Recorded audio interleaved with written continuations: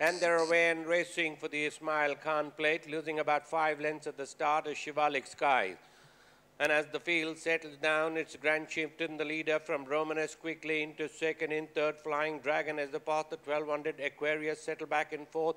In the center, Retained Asset in the saffron and red, half a length on the outside in the green sleeve, and white cap is Western Style making a slide forward move with 1,000 to go. There was a riderless horse in this race, 3 lengths behind is Cupido, length and a half behind is Fountainhead. Nightfall is in the center on the outside. Power of Throw, We Make the Rules is towards the inside railing as they pass the 800. Very close in behind there is Whispering Queen towards the inside is making a forward move as they pass the 600-meter marker and heads turn for home. Grand Chieftain from Flying Dragon. Romanesque is nicely poised in the center. Aquarius making a forward move. After that is Western Style. Then there's Retained Asset. After that is Cupido. Nightfall as the heads turns for home. Round the turn and into the street. Grand Chieftain comes in on first. From Flying Dragon is on the outside.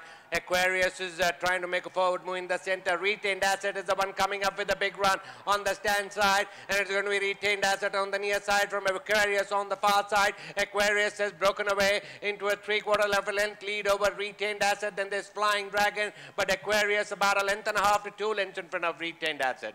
Aquarius winning it from Retained Asset. Fight for third between Flying Dragon, Grand Chieftain, Western Style, then the Power of Thor. After that is the Cupido.